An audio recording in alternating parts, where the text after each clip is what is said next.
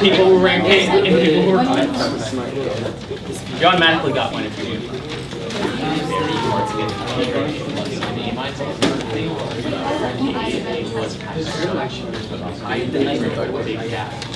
You read them for homework. Everything else is by two.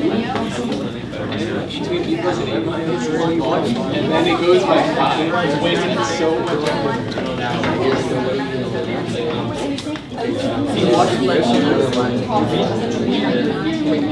Yeah. I got a 47, and she got a 51, so I was like barely 94, like just below the 99. No, it doesn't. Tests are not here. They stopped. They stalled out. Forward and forward. Forward and forward. Look at this side. Look at this.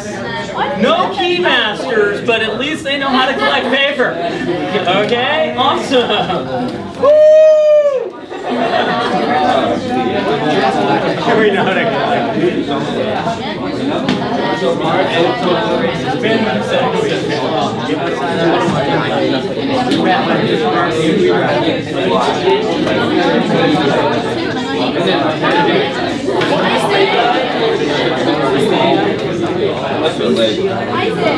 He got one more highlighted. He got one more highlighted, and he got 12%. What'd you get? 90. You want the lowest? 47. You got 47, right? He got 47 and I got 51. Wait, how many did you get? I got 47. That's how it is.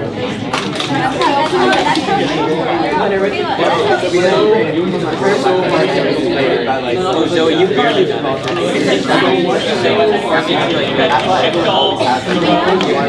we need a little shift today. All right, it's okay. You know, hang on, yeah, doing the shift. Okay, so no one sits behind there. Celine, we got. Okay, Esther, sits behind you. I was 1 point away from getting a 99. Okay, so that's okay. It doesn't make a difference when we're working today. I was able to be in, but I was trying so hard. I was like 1. I was like 1. All right, so everybody, clap on 3. 1, 2. On 3. Come on, one more time. 1, 2. There we go. Do the key test. The test. We collected the test. My goodness. Okay. Any more keys on the side? One more key on the side. One more key on the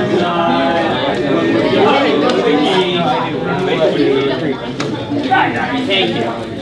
All right. So, was it nice dancing? I'm not sure if it fully fell into the definition of dancing, but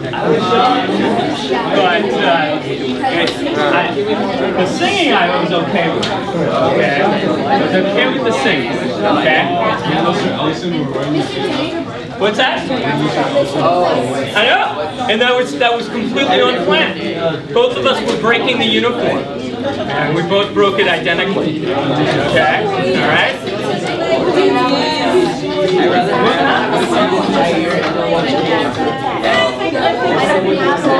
You know, my hair isn't quite what it used to be. My hair line rolls like this. So I like that. So,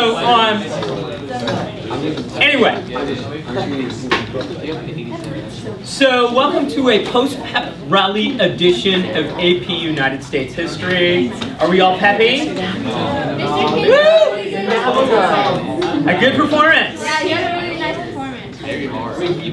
So I'll have to see if someone YouTubed it so I can analyze how much off I was on each. I think I was a little better than I was a couple years ago. Couple years ago, I was precisely a beat behind. Everybody was this way, I was that way. It was fairly beautiful. I think I was only about a half step off this time. So yeah, I'm getting there. I'm getting there. So you know, Carmen. No one was calling. It just was in my back pocket and it made for uncomfortableness as I was sitting down on the desk. Oh, are you kidding? Are you kidding me? Mine won't even update mine so old. Okay, no, that's 4. The original 4. Okay. The original 4, right? You know. Okay. So, anyway. So, we are now starting a new unit, and okay. So, here's the thing, people.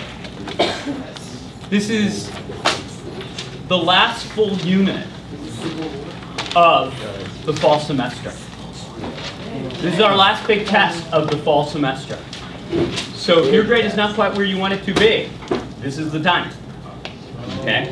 This is the time. We will also have, by the way, a notebook check and a May. In the past, I've done kind of a review test that they used in the honors class and the regular class. If they make up a good one for those classes, I may give it to y'all as a way of gaining points. All right, so it's usually turned out pretty good. For some reason, the AP kids do a little bit better on the test that's meant for the regular kids. I don't know why. But I will research that, see if we can find some last thing for you borderline people to claw your way to the top, okay? Anyway, but if you're looking for that good grade, this is the best unit to do it because it's awesome, okay? It's the causes and results of the Civil War, or as I like to think of it, the age of Lincoln, okay? So Lincoln, now don't let size be the issue here, okay? It's just as important as the Jefferson statue because I got him at the birthplace of Abraham Lincoln in Kentucky. Okay, so this is a bust of Lincoln straight out of Kentucky. Okay, so he's going to watch over us here during this unit. Okay, and in this unit, basically we're going to talk about the causes of the Civil War, kind of why this thing's going to happen. We'll talk briefly kind of about the war itself, and then what happens because of it. Okay, and it's really cool beans. So we start off on it. Basically, if we do it as causes, the war, and results, it just so happens that the chapters go 13 causes, 14 the war, 15 the results. Okay, it divides itself up very neatly. The weight, I would say, as far as if you were studying, would go into the cause and results thing. And as far as the war itself, I will give you the things you really need to know. There's a couple of really importance during the war, and I will highlight them. Anyway, so we start off with the causes part. And with when we start off with causes, the thing that really is going to help divide the United States, ironically, is the expansion of the United States. That expansion led to division. And the reason for this being the issue, that expansion led to division, is on the issue of slavery, what became the thing, that line in the sand, the thing that we're absolutely not going to let happen anymore, is let there be more slavery. So what basically what kind of happens as far as the anti-slavery movement is they kind of got to the point, okay, slavery where it is, we're not going to be able to fix that. We can say no more slavery. And that no more slavery thing is what is going to cause that ultimate division, the ultimate civil war.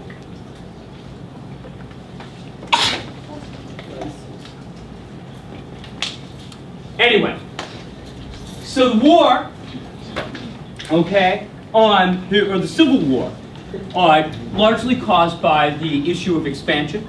In this section, we're also going to talk about a war for expansion, the Mexican-American War. and how that creates a sectional crisis, or that line in the sand. We begin with the idea of manifest destiny. And so I'm going to throw at you a couple quotes to see if you can kind of get what this thing means. First comes from the Democratic Convention of all places, New Jersey. In New Jersey, they're going to say, line it up, make way for the young American buffalo. He has not yet landed up. And what they were talking about was that way back in 1803, Thomas Jefferson had done this huge purchase, right? I don't like how that works. He added all of this territory to the United States. And when Thomas Jefferson added it, it had taken the United States about almost 300 years to kind of fill up, meaning colonies through the United States. It's taken almost like 300 years for the United States to kind of fill up that land going up to the Mississippi River. And so Thomas Jefferson adds like another third. So obviously it's going to take like another 300 years for us to fill that. We missed it, by so very little. Okay, he thought it would take 300 years. It took, well, 30. What's 270 years among friends? Basically, most of the really good land of the Louisiana Purchase was kind of taken by the 1840s. And so what they're talking about in New Jersey is that we need more. We need more. The other quote I want you to look at is one that is written in a kind of a newspaper magazine thing that was known as United States Magazine and Democratic Review. And one of the editor-writers for United States Magazine and Democratic Review was a guy by the name of John L. O'Sullivan. And what John L. O'Sullivan will say, it is our manifest destiny to overspread the continent allotted by Providence for the free development of our multiplying millions. Manifest destiny. This is where we believe the phrase had been coined.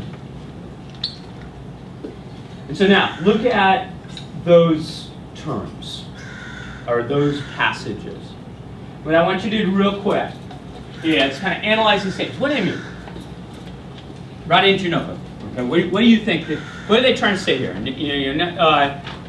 look at some of the words. Look at the words like manifest, destiny, providence, millions. Okay? What are they trying to say?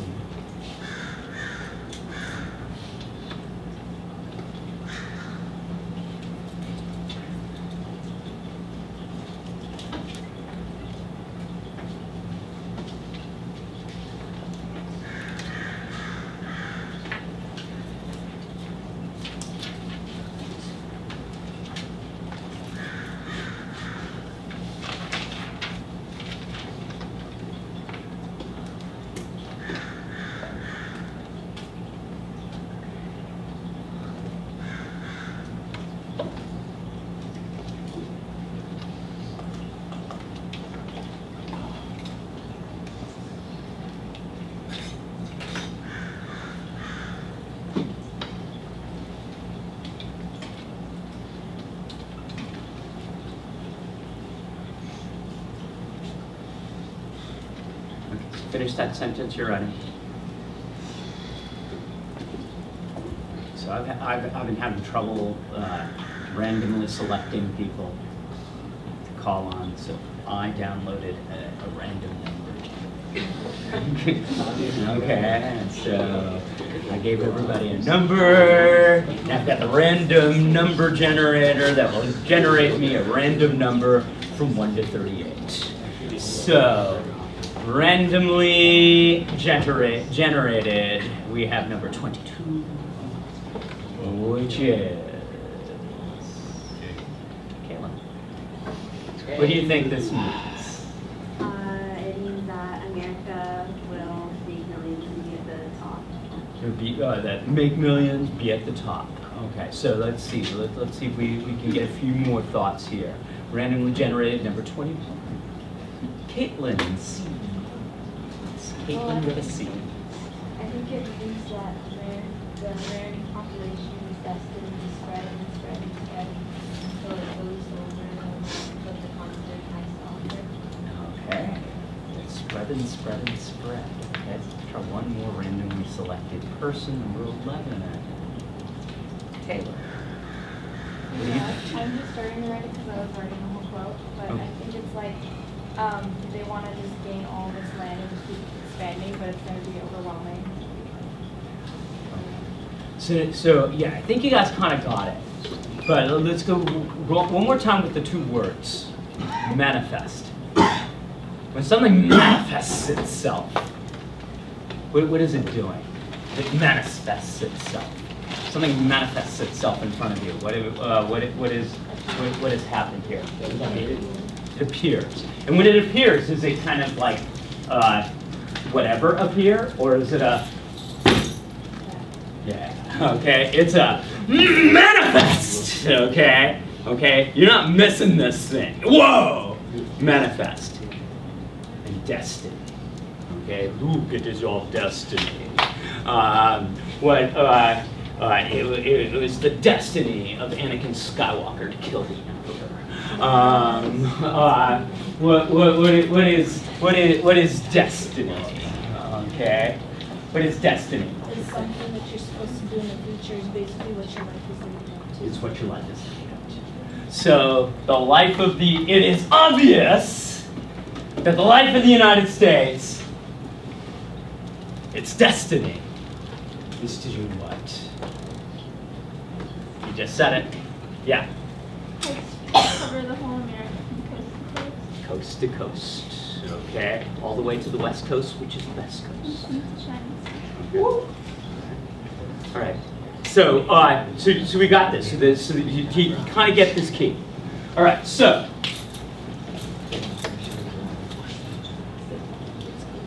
So when we look at the idea of manifest destiny, however, there's almost like there were two versions of it. Okay. There's two interpretations of it. Both are the same as far as, are we taking over land? Duh, of course we are. Okay, both of them believe that it is the destiny of the United States over-spread continent. Got it? But what shall we do when we get there? There's a northern version that says, let's farm. Let's plant our crops. We'll become free farmers. Okay, we'll vote a little bit. It's awesome. That's manifest destiny. Now, if there's some people in the way, well, they'll have to be removed, killed maybe. But, you know, hey, we'll farm it. Then there is the southern version.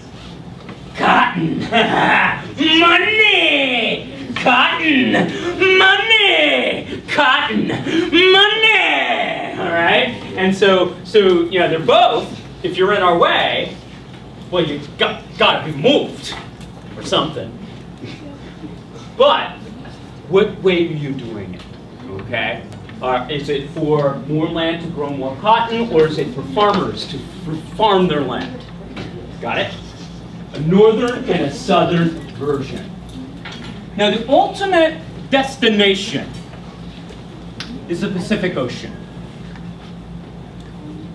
The ultimate destination is the Pacific Ocean. And early on, in the early 1840s, the thing that we start that kind of tickles our fancy is Oregon. Okay? Now, in 1818, the United States made a deal with the British. And in that deal, the United States and Britain basically say, hey Britain, your claim on the Oregon Territory is awesome! Don't you want to say something about our claim? And Britain says, well, your claim on the Oregon Territory is awesome too. Let's share. And so since 1818, the United States and Great Britain shared the governance of the Oregon Territory. Now during that time, the British had largely been engaging in the fur business. If you were an otter living in the Northwest Territories of Oregon, right, you were sad because they were killing otter by the droves. The United States, though a little bit into that fur trading business, was not as interested in Oregon until about the 1840s. In the 1840s, the United States Navy is going to look at Puget Sound. When I was a senior in high school, I got a recruitment letter from the University of Puget Sound. How does the University of Puget sound? Anyway, so what the United States Navy thought is that this would be an awesome port for the United States to engage in trade with Asia. And so we start looking at, wow, maybe we are a Western-facing nation. Maybe we're a nation that needs to trade with the East or the Far East. And wouldn't a great place to have that trade based? Puget Sound. The other thing that became interesting to Americans in the 1840s was a place called the Willamette Valley. In the Willamette Valley, the soil, oh my God. You look at the soil in the Willamette Valley and it like grows things. It's like the most amazing soil ever. And so thousands and thousands of particularly people from more of the Old Northwest Territory are moving down the Oregon Trail, you can play the game, to Oregon.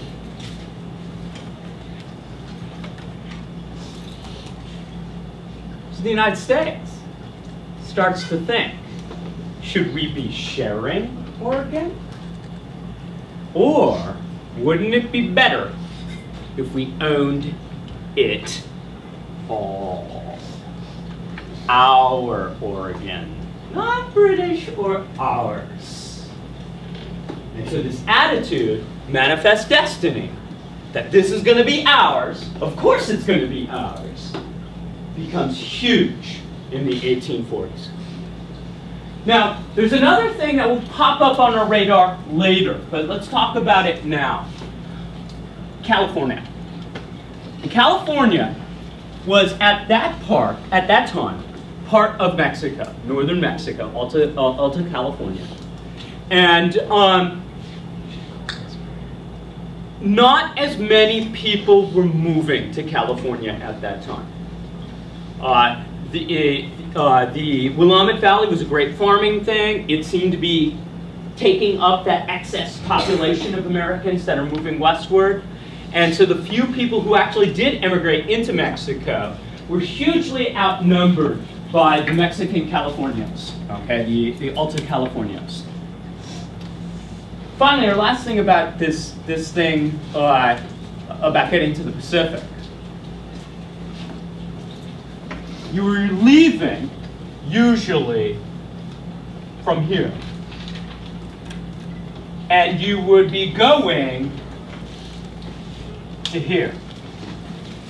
But in order to go from here to here, you had to go through the Great Plains.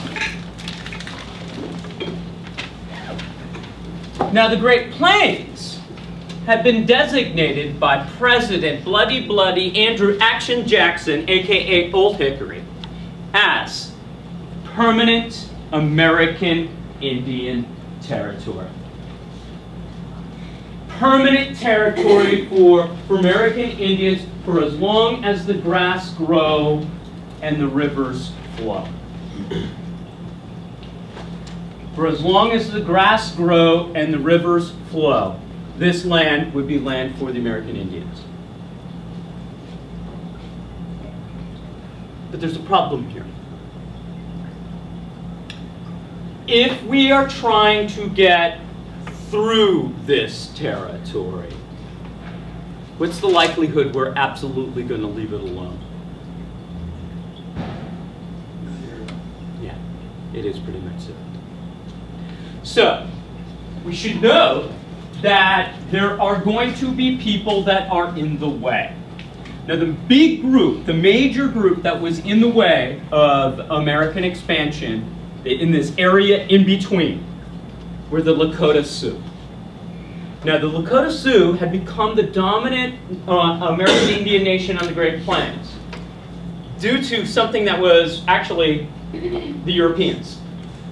When the Spanish and the French first started settling the center part of what becomes the United States, they brought with them all their nasty diseases, and it killed off most of the people that were living there. The one group that survived this huge genocide were the Sioux, because the Sioux lived in nomadic groups, not in big populated areas. And so when these epidemics hit, they survived. So now, one more time. Basically what I'm setting up for you here is the prize, getting to the coast. The first object of desire, Oregon. The second object of our desire, eventual object of our desire, California. And the two things that are in the way. A, California is owned by Mexico. And B, to get to these places, you had to travel through permanent American Indian territory, which is probably going to make permanent American Indian territory not permanent American Indian territory. Got it? All right, so does everyone get kind of the setup here? All right, so things shift in the United States in 1844. 1844 is a huge, huge year for kind of the change in American policies as far as expansion. In 1844, the fact that we were interested in Oregon made it so that American interest in Texas kind of returns. Now remember, Texas had become independent in 1836. And in 1836, Texas was basically going, take us, annex us, but the United States didn't. Martin Van Buren had said no to annexation because he thought it would lead to a sectional divide, a sectional conflict. But now, think about it. Oregon, what section would be most interested in Oregon? Which team? South team, North team? North team. Okay? Not very good cotton growing land. Cotton doesn't like a lot of tons of rainfall all the time, all the time, which you get in Oregon. So, if the North team is getting Oregon, well, guess what South team wants? Hey, look, they're getting, we want Texas, right? I mean, it's only fair, okay? If North team is getting Oregon, we should get Texas. So now all of a sudden, Texas is on the table. Now, a second factor to why Texas kind of reappears on our radar in 1844 is that Britain is going to basically, it's going to kind of get out there, kind of known, it's kind of rumor that Britain was liking the fact that Texas was independent. Anyone think here? Think for a moment. Chew on it for a moment.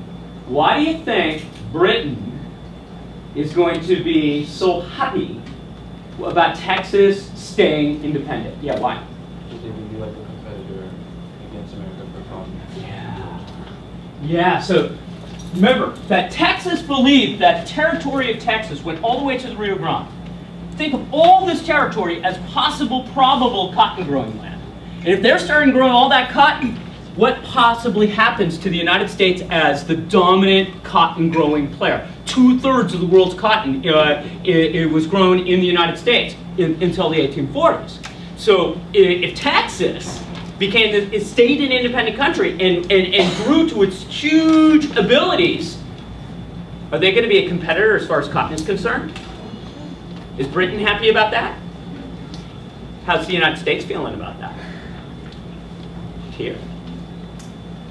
So, the fact that Britain is interested in Texas remaining independent, the fact that now we're not so interested in remaining independent, and the fact that Oregon is going to be kind of this free growth area, then obviously Texas should be back on the table.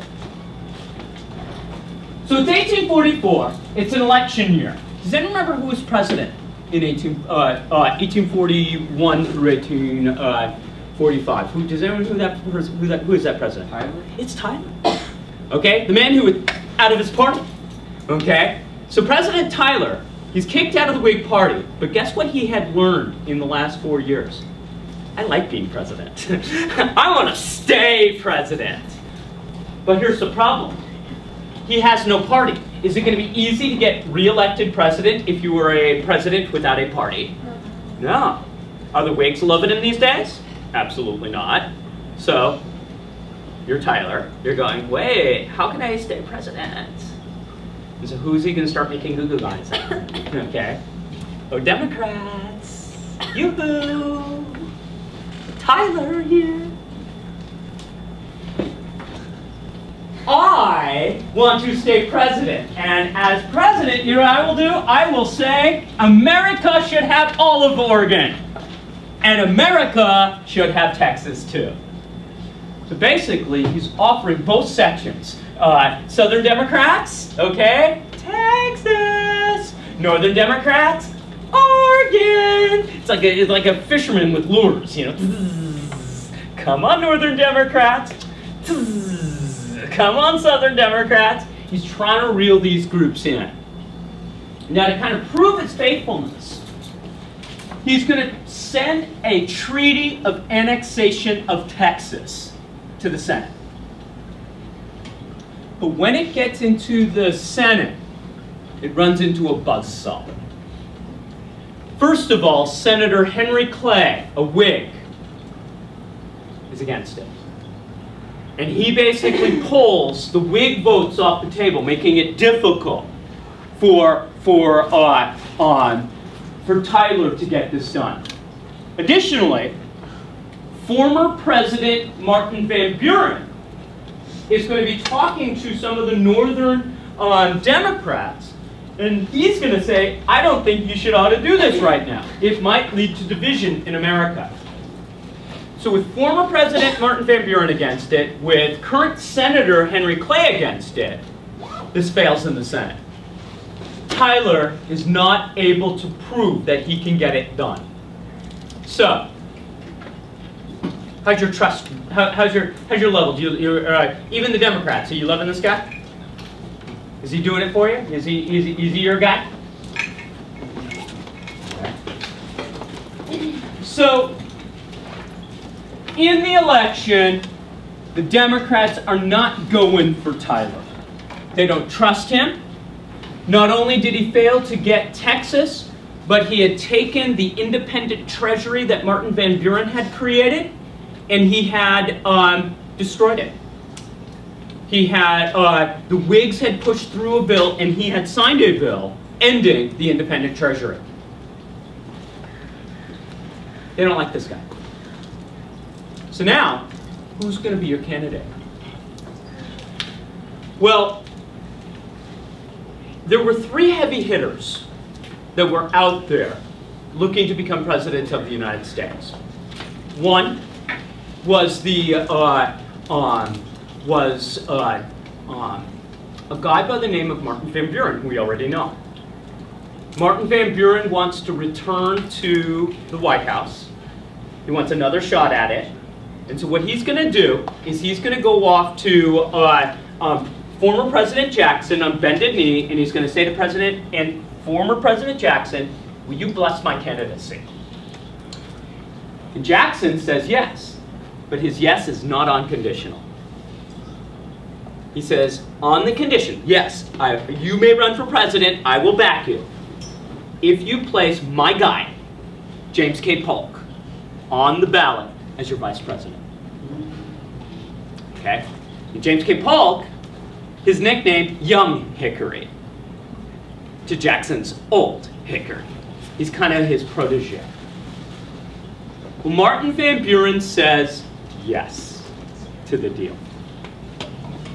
Well, the other candidates were a guy by the name of James Buchanan from Pennsylvania, and a guy by the name of Louis Cass from Michigan. And they're basically possibly going to, they're all kind of vying for the presidency. They're all going to go against each other again in the Democratic convention. But before the convention, Martin Van Buren makes two big errors. Big error number one, he blocks, or works to block, the annexation of Texas. So how are Southern Democrats now thinking about Martin Van Buren? Are they loving him or not loving him? Two, James K. Polk was running for governor of Tennessee, and he loses. Martin Van Buren goes, man, this guy's useless. If he can't even win his own state, I shouldn't put him on my ticket. So he kicks him off the ticket. Well, now, not only is he pissed off the South, who else is he pissed off? Jackson. So James K. Polk goes running down to Nashville. Boo-hoo. Boo-hoo. I got kicked off the ticket. I didn't get to be governor. Wah, wah. And Jackson says to him, don't you worry, I have a scheme. And basically what they do is they approach members of the voting groups at the convention that were favoring the three different candidates. And they go to like the Buchanan people and they say, I know James Buchanan's your guy, I respect that, and you stick with him. But should it become apparent that your guy cannot win,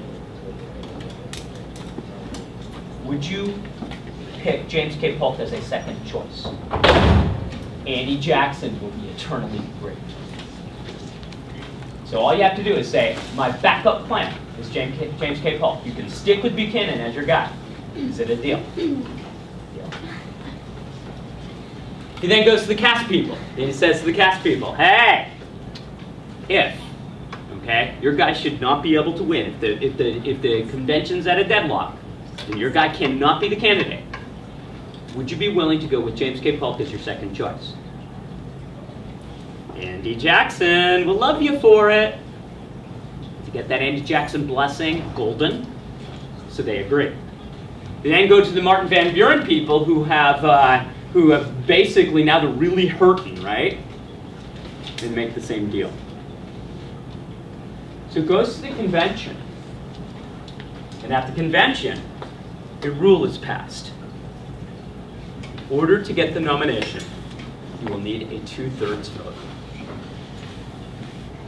How easy is it going to be to get a 2/3 vote for your candidate if there's 3 different people who are vying for the election? Extraordinarily. And so at the convention they vote, it's split 3 ways. They vote again, it's split 3 ways. They vote again, it's split 3 ways. Finally, on about the 9th ballot, the Jackson supporters, the Jacksonian team, says, what about James K. Polk? And the people who made their pledges start to say, James K. Polk.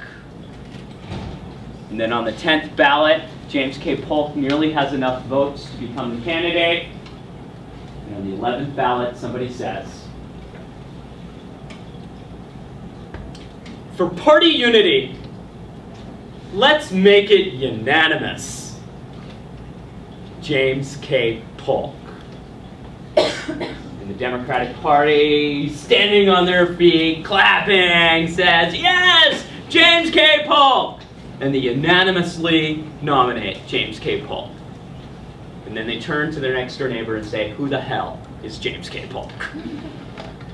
He was a governor from Tennessee. He had been Speaker of the House, but he did not have a name-popping reputation. But deals had been made. Yeah. So this will make James K. Polk the first what we call dark horse candidate for the Democratic Party. What a dark horse is somebody who comes out of nowhere to get a nomination or win an election. If you had gone into the Democratic Convention and you had said, I predict we are going to nominate James K. Polk, okay? You're lying. Nobody was predicting that it was going to be James K. Polk. Polk. Well, I know. Bad teacher. Ah, double bad. Thank you. Wow. I went double bad. Okay, let's try that one more time. Okay. That is cool.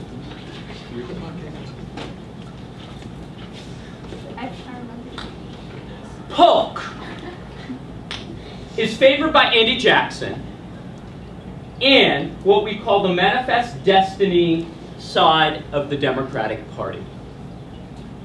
Polk immediately makes a pledge. He says he is going to reoccupy Oregon and re-annex Texas. Basically what he is doing here is a little bit of revisionist history. You see, what the Democrats are claiming is that Oregon has always been the property of the United States, and that Texas doesn't need to be annexed because it was, again, already part of the United States. It was part of the Louisiana Territory, so therefore it was already ours. It's completely ignoring the fact that the United States gave up its claims on Texas, and that the United States had split the Oregon Territory. They're basically saying it's ours because of course it is. To symbolize how powerfully he was for taking all of the Oregon Territory, James K. Polk will call out a slogan, 54-40 or fight. Now what this was is that if you look at the coordinates of the southern boundary of Alaska, way up here, okay, that was at 5440 north latitude. And basically what he's saying is that Britain, hey, if you don't think this is ours, we'll fight you for it. Okay? 5440 or fight. All of Oregon, or we'll fight in Britain for it. Okay, so does this guy sound aggressive? Does this guy sound like he's gonna take everything? Well, that's the attitude he's trying to portray. He's trying to show, I am manifest destiny. All of America, all of North America is practically ours already. Get it? Yeah. You remember your question? Yeah. Wait, is the Whig Party still... We're about to talk about the Whig Party. Okay? Okay, we're good? Okay. Meanwhile, the Whigs will nominate Henry Clay. This will be Henry Clay's third shot. Okay? And when he gets the nomination, all of a sudden he gets all nervous about a stand that he had taken. He had taken a stand against the annexation of Texas. Now he's afraid that if he continues to say he is against the annexation of Texas, Southern Whigs will not vote for him. So he flip-flops. He now says, yes, I am in favor of annexation on... Okay. Maybe I was too loud.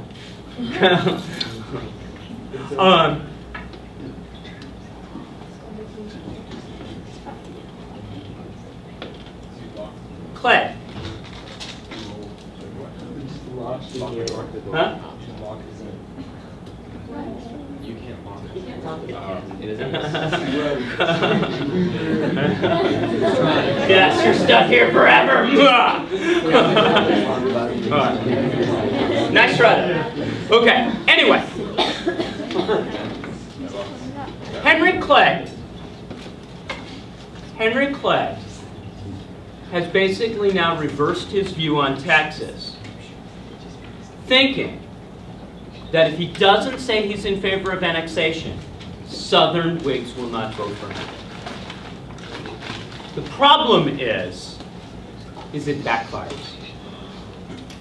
Because in this election, there will be a third party. They were known as the Liberty Party. Oh, he's working on the there's a fuse box right there. My door's in the way. Sure.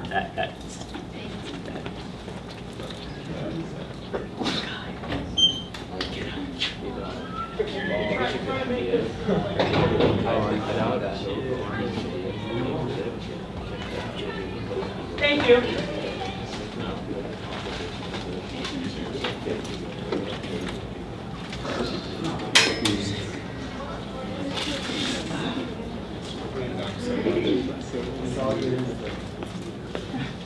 We're all good? Yeah, We're all good? We're good? Okay. So, Clay flip-flops on the issue of Texas, and it backfires. You see, in this election, there will be a third party running known as the Liberty Party. We met these people before. Remember when we talked about William Lloyd Garrison?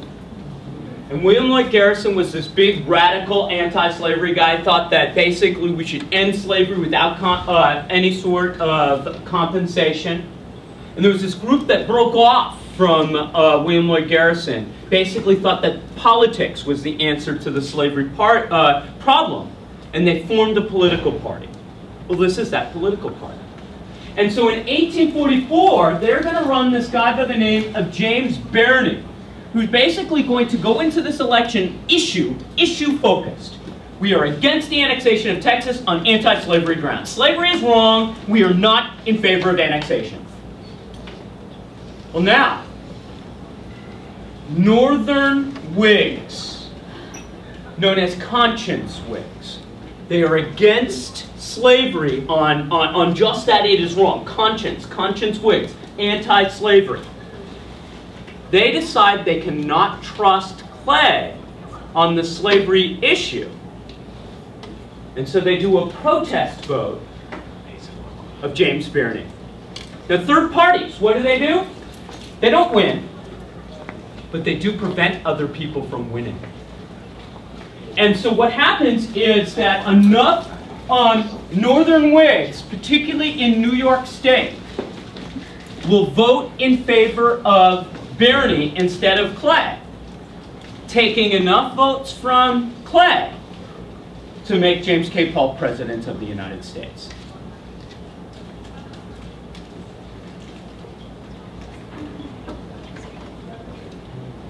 Clay is now America's biggest loser.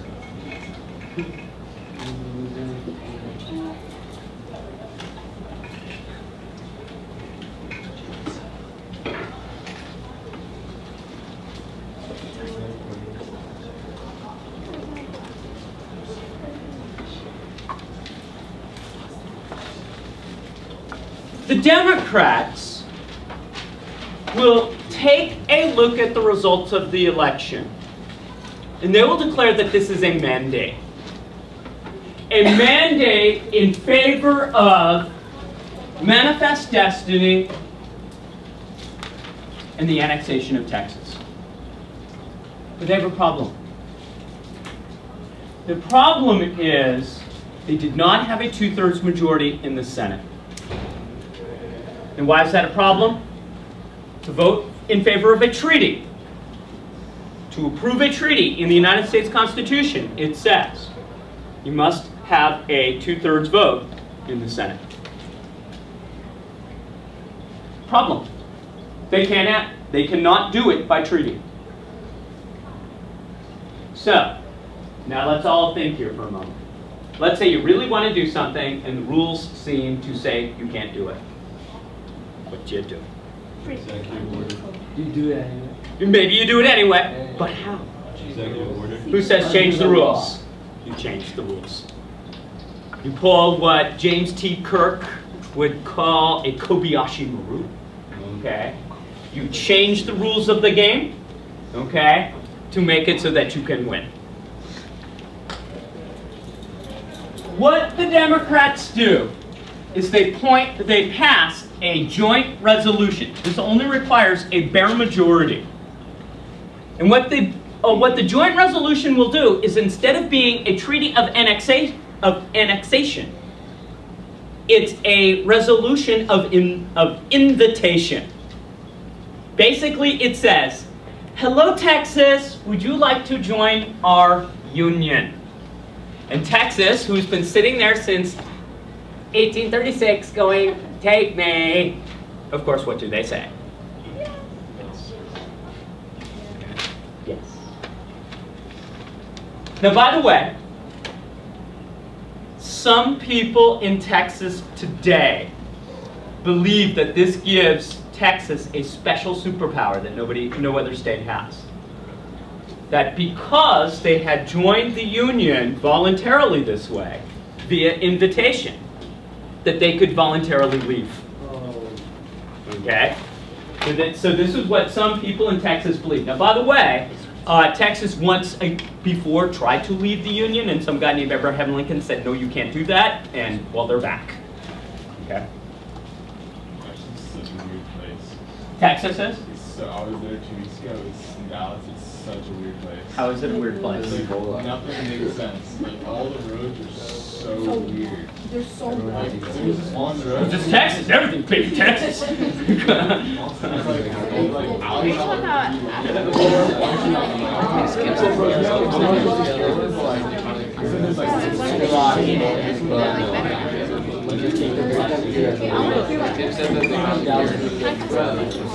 It's Texas. Anyway. Okay, wait. Wait, what do you say about Texas? It's weird. Let's just go on. Anyway, so Texas joins the Union as the 28th state and the 15th slave state.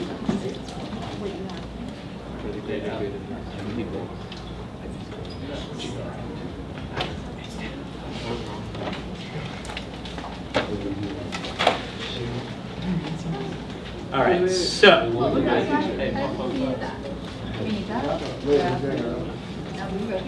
you're up.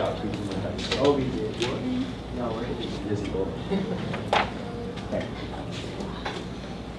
Did people pick up your song lyrics as you came in? No.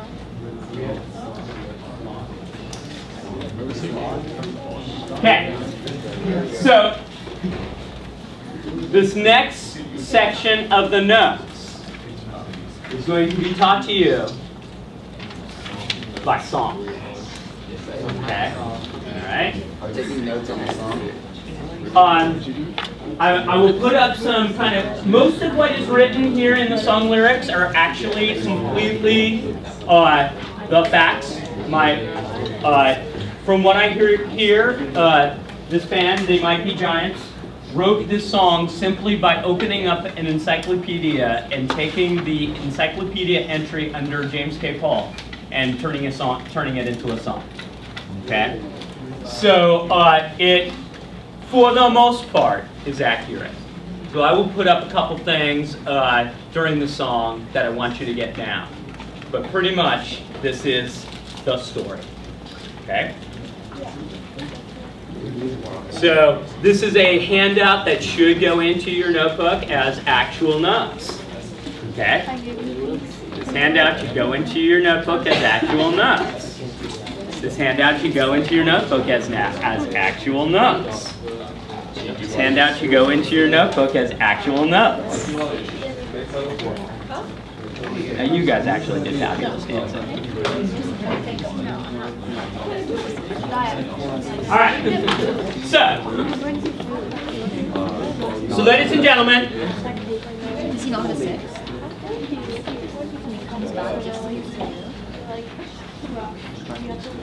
Ladies and gentlemen, they might be giants. Read it. Oh. Wait.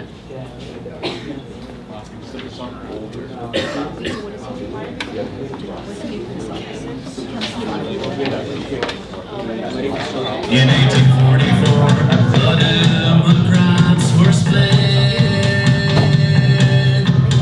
The three nominees for the presidential candidate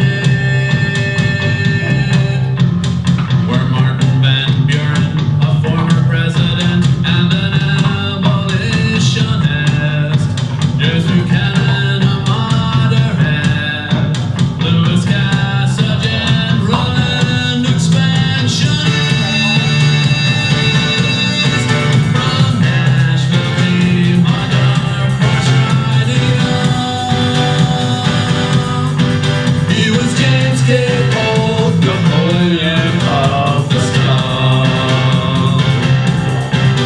Austere, severe, he held few people near.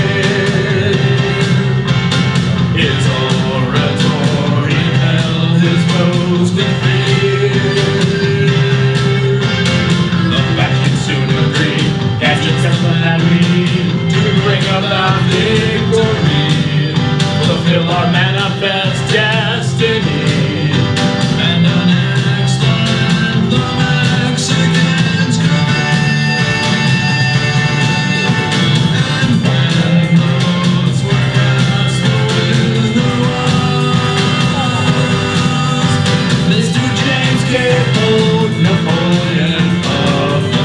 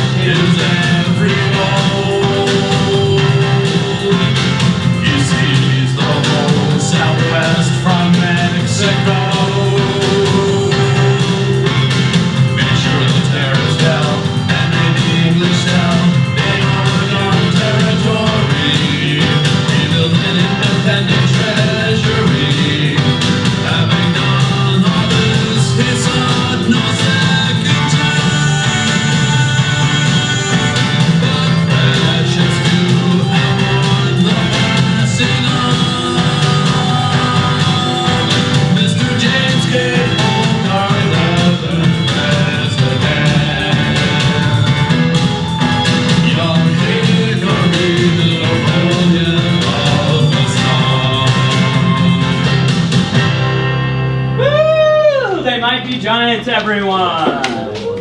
Woo! Come on, it's Friday, you can be better than that. Friday, 15 minutes left. Come on, you can see that. There you go. There you go. Okay, so just kind of to highlight here. The first point I'm putting down to give you personality. James K. Polk wins the election. And who did he win it because of? Who got him there? Who is the all-point? Andy Jackson, right? Well, Andy Jackson will then hand to James K. Polk a list of people who Andy Jackson wanted appointed to certain jobs. Spoil system, right? And James K. Polk says, no thank you.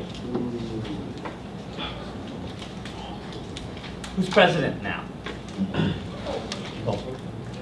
Polk going to make his own list. Polk is going to appoint his own people.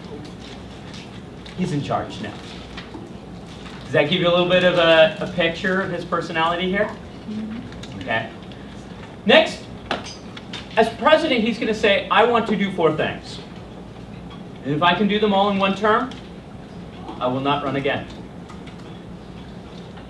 And working, basically, he was someone who got up at 6 and he worked until about 8, 9 o'clock at night every night.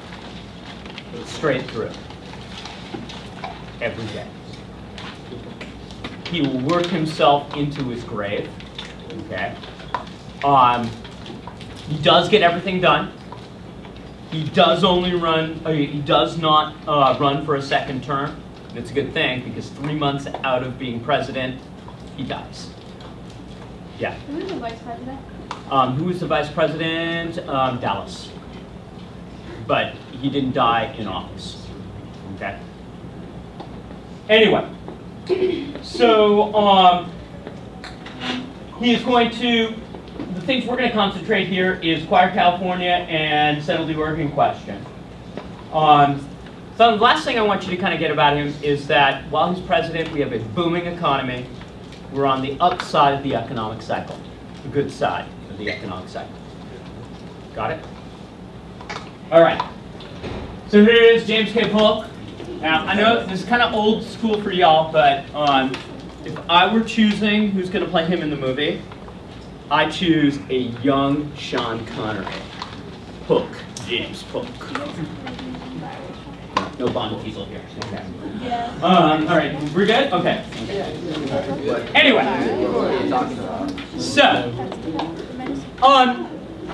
so let's go with the Manifest Destiny thing of the Oregon Territory. Now, here's the thing. Polk is a Southern Democrat. And what had already been done before he even becomes president? What had already been added to the Union? Texas. So, Southern Democrats, did they get the big thing they wanted? Yeah. Now, Oregon, let's think about that. What type of states are you going to create, most likely out of rainy Oregon? What type of states? Free or slave? Free. Guess what? Southern Democrats were less fired up about taking all of Oregon now that the election is over and we already have Texas. Gee, I wonder why. They already got their thing, Texas, and now think of Oregon Territory all the way up to the southern border of Alaska. How many free states could that make? Why? Are you so fired up? Do you want that many possible free states entering the Union? The answer is no. Polk also is finding that in order to get California, it was likely going to lead to war. And so here you're thinking, do we, the United States, want to have to fight both Britain and Mexico at the same time? Would that be the best possible action? The answer is kind of obviously no. Meanwhile, the British, A, they don't want war with the United States. B, they actually had not even really moved into the Oregon Territory. And they basically killed all the otter. There's barely any otter left. They killed them all. So what good is it? It's not as valuable anymore to them. And so you have the President of the United States less inclined to wanting all of the Oregon Territory. You have the British not caring so much about the southern part of the Oregon Territory where the Columbia River is because the otter are dead. Gee, I wonder if we can make a deal. Now, it just so happens, way back in 1818, we had made a deal regarding the Louisiana Territory where we had drawn a line at 49 degrees across the top of the Louisiana Territory. Just so happens that if you continued that line 49 degrees, it splits the Oregon Territory almost perfectly in half. Go figure. And so, the British and the Americans agree that 49 is just fine. 49 is just fine.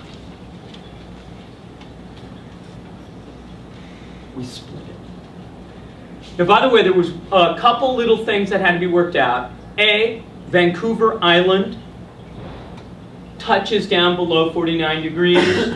We said to the British, you can have that whole island. You know, it's named after your guy anyway. The British then say, well, we want the islands that are now below Victoria Island. Those are kind of in the same chain. We should get them too. The Americans, they wanted Puget Sound as a port, and these islands are right there at the mouth of Puget Sound. Do we want them to have islands right in the mouth of our harbor? No. No. So what we do is we make the British, we say what sounds like a game of chance. We tell them, okay, about those islands. Here's what we'll do. We're going to toss a barrel into the ocean right in the middle of the islands. And if the barrel floats north, Britain gets the islands. And if the barrel floats south, the United States gets the islands. Guess who had been doing their climatology homework before this meeting? Yeah, we knew exactly which way that barrel was going to float. So the barrel, whoa, it floated south! Thank you. Thank you for playing. Okay. It pays to have the smart people on your team. Okay?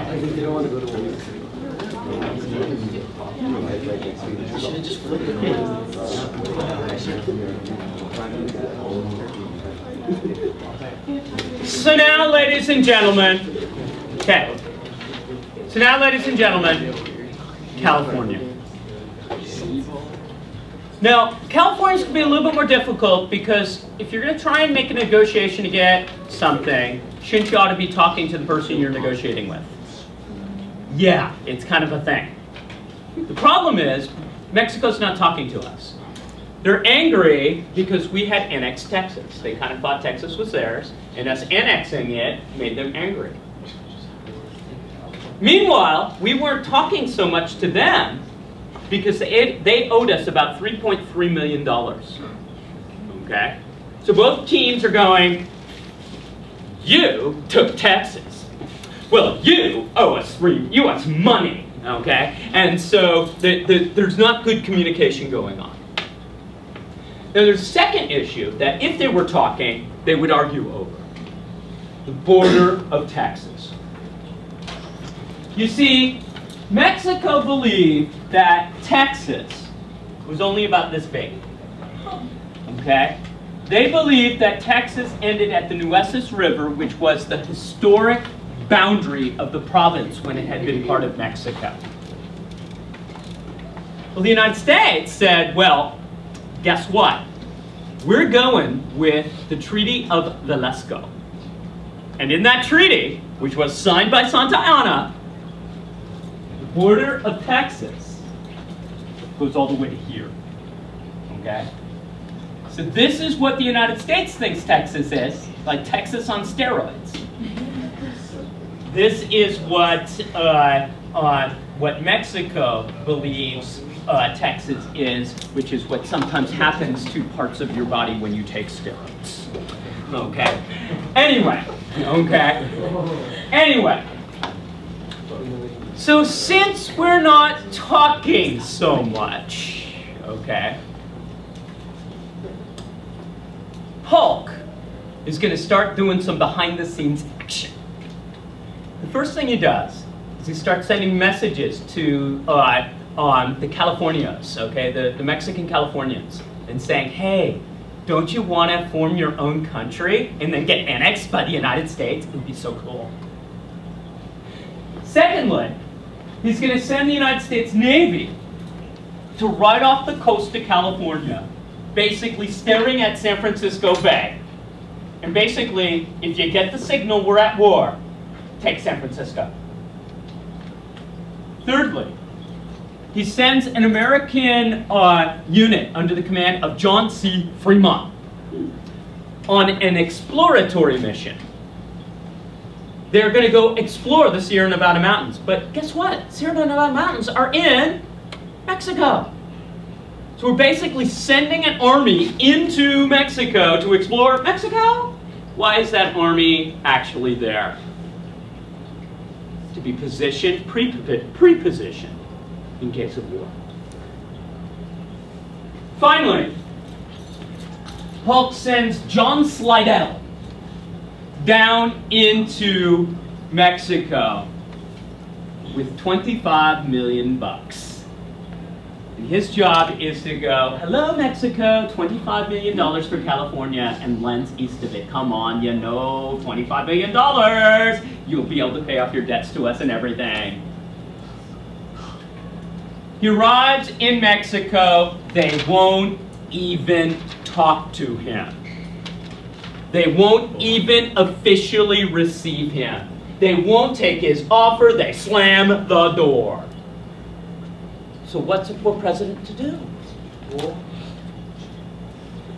So James K. Polk now will send a general by the name of Zachary Taylor. Zachary Taylor is sent to patrol American territory between the Nueces and the Rio Grande River party. Okay? This territory down here.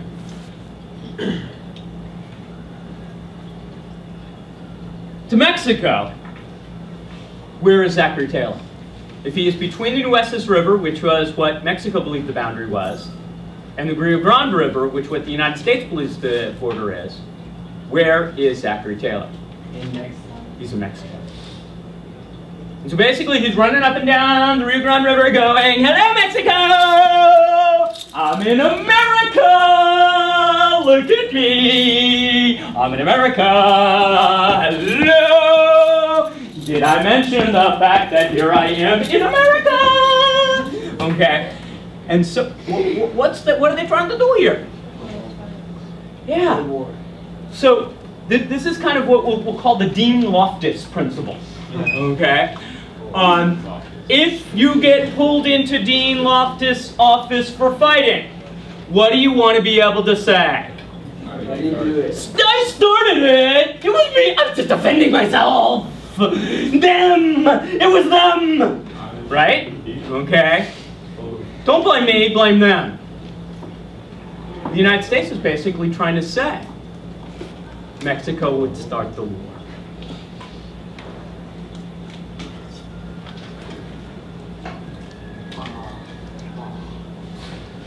This is the territory which was in dispute. This is where Zachary Taylor will be running up and down the border.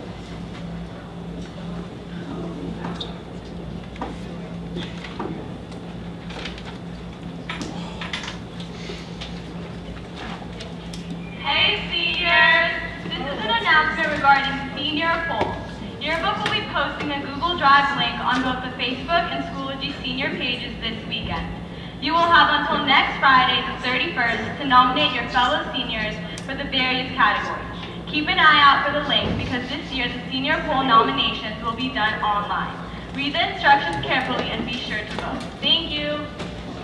When next we meet.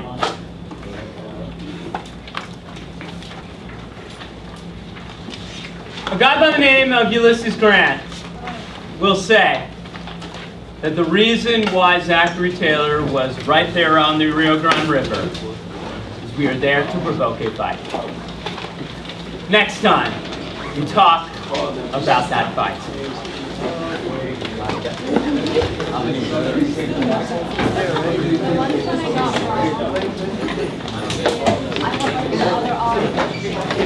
I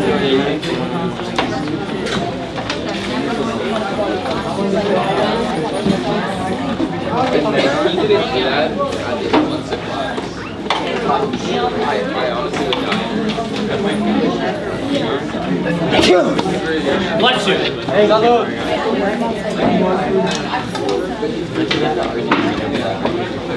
That's it. Exactly. You wipe yours off, that's exactly.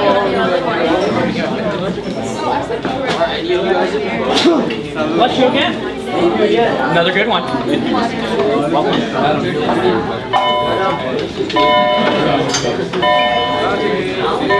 Have a great weekend.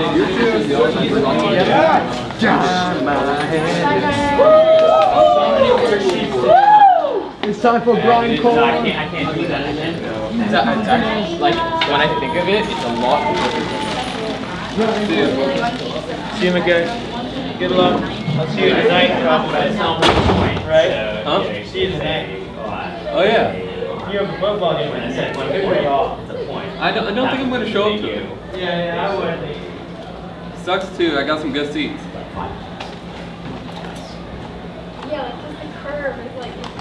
Yeah, but look at what look at it. I know, but it's 41. Okay, what percentage is that out of 55? It's not even close to 87.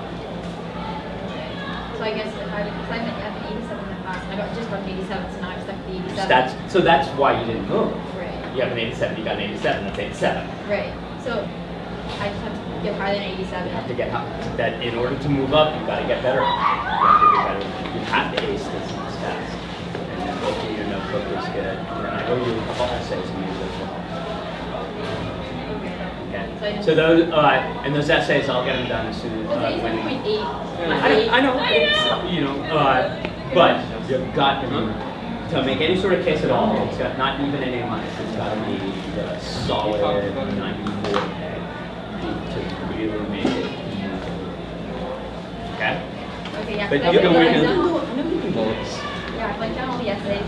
Yeah, I know. And so, if you've done all those things, you're the person that you've done something, more likely to say you're helped than somebody who didn't. Okay? So get into the A9 something zone. Would mean that you've made a really good case. Okay with me? Yeah. You do have to do it. Don't we all? But I think you can do this. Like someone just Thank you. Good day. I wanted to say I think you would be just interpolated. I could do that. Yeah. I think you would be.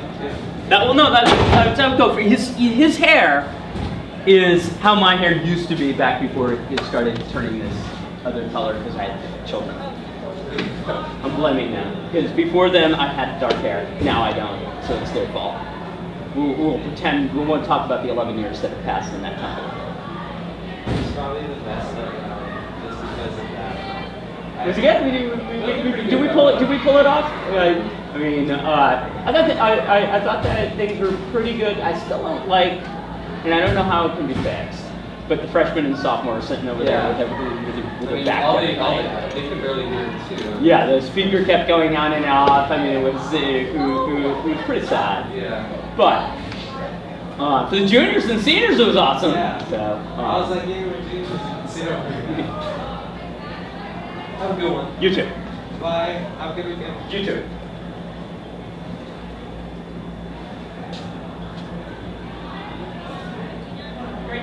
Great job today, Lauren.